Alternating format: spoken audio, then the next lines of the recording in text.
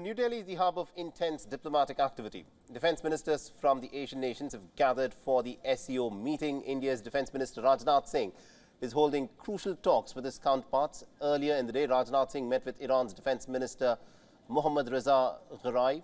He also held talks with Colonel General Ruslan Zakoslov, who is the Defence Minister of Kazakhstan.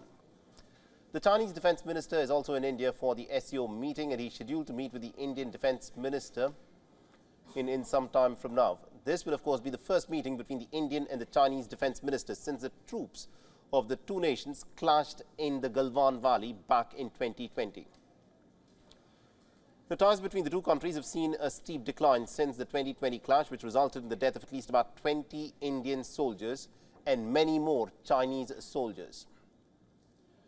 Now, China, after much delay, accepted that it had lost 4 soldiers on its part. On Sunday, India and China held the 18th round of military talks at the Chushul-Moldo border meeting point. Remember, Wang Yi, now China's top diplomat, visited New Delhi last year, and he had met with Indian Foreign Minister Jaishankar. The new Chinese Foreign Minister also visited India for the G20 Foreign Ministers meeting last month, and all eyes are, of course, now on the SCO Defence Ministers meeting that is scheduled for Friday. The Russian Defence Minister is attending the meeting, and the visit marks Sergei Shoigu's first trip since the war began in Ukraine. Now, India has got long-standing ties with Russia.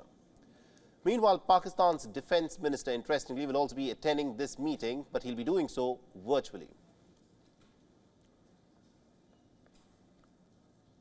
And our principal diplomatic correspondent, Siddhant Sibil, is joining us live with more updates on this story. Siddhant, this, of course, is a crucial meeting of the Defence Ministers of the SCO. Tell us as to what is to be expected.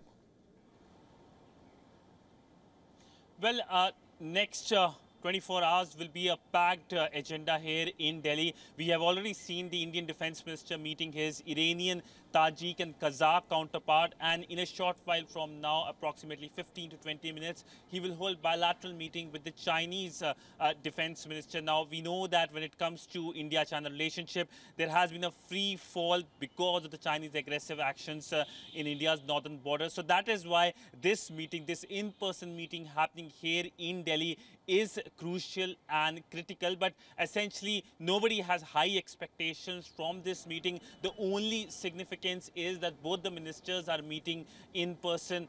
Given the fact that how relationship has gone southwards, this meeting is seen important. But we know that India is hosting the Shanghai Cooperation Organization's Defence Ministers meeting that will happen tomorrow, which will see participation of all countries, barring one which is participating virtually, that's Pakistan. And India, as a chair of the SCO, will be holding the foreign ministers meeting next week, and then, of course, a summit in July. So as member countries, Pakistan, China are participating. So that is why these visits are largely seen in a multilateral context. Absolutely, indeed, Siddhant. Thank you very much indeed for joining us and getting us all those updates. We'll, of course, come back to you as more details emerge in this story. India, China, Russia under one roof. SCO defence ministers meet in Delhi.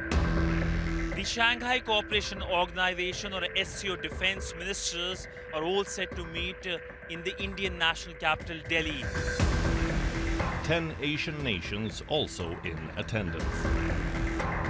Focus remains on Beijing, Moscow and Delhi. Looming security threats and a raging war. Dialogue on diverse agenda, multiple objectives. Big focus on WION.